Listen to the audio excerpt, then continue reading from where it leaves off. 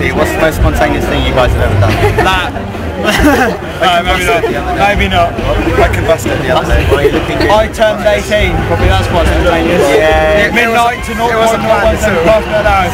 Yeah, I suppose so. Yeah, I once made love to a go playing the harmonica. You've already said that. No, they were two together. Oh, did you catch that? That's on camera. Oh, yeah.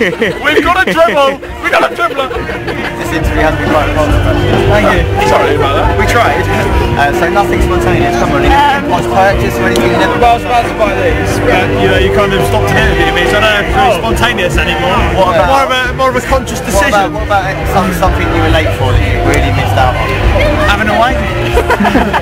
We're just not going to have that here anymore. It's like a set time every day. No, perhaps like dancing with a lap like dancing monkey. Yeah, or a llama. Llamas are good.